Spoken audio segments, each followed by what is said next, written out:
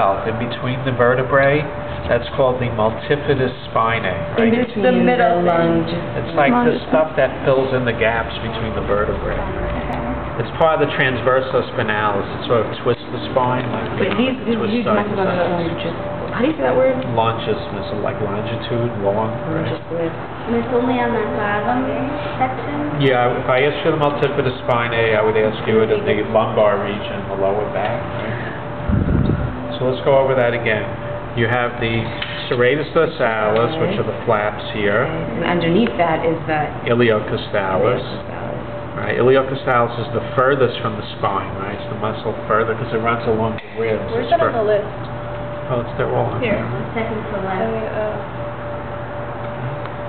All right. Then you have under the spinal trapezius. If you lift the spinal trapezius, you have the spinalis dorsi, which is on the upper back here.